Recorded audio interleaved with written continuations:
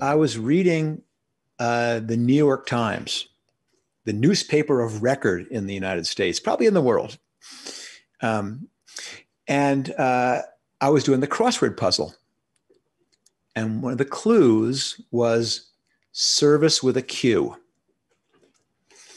And I went, oh my God. And it was Netflix was the answer. And I could not believe that this ridiculous idea that everyone said will never work was successful enough that it had become a clue, an answer to a clue in the New York Times That crossword is puzzle. brilliant. Absolutely brilliant.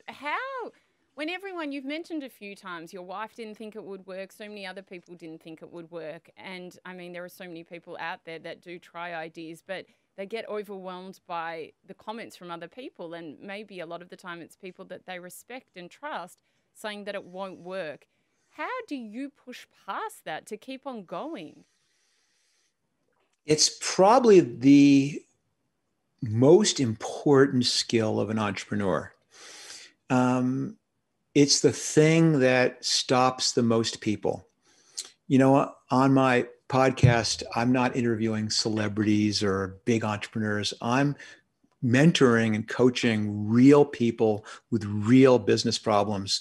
And so many of them have that exact same business problem that everyone is saying, your idea is no good. That will never work. And we have all had that experience where you wake up with the amazing idea and you come running downstairs and you tell your spouse or you tell your boss and they say that'll never work. But the real answer is that no one knows anything. There is absolutely no way to know in advance whether it's a good idea or a bad idea. In fact, I've learned even more cynically, there's no such thing as a good idea. No ideas are good ideas. And the only way that you're going to find out whether your idea is any good is to try it. And you have to take that step. And so what I'm trying to train people to do, what I'm working with them, what I'm encouraging them to do is, how do I take that next step? It is easier than most people think. So many people, even on the podcast, come in and say, how do I find a technical co-founder? How do I raise money?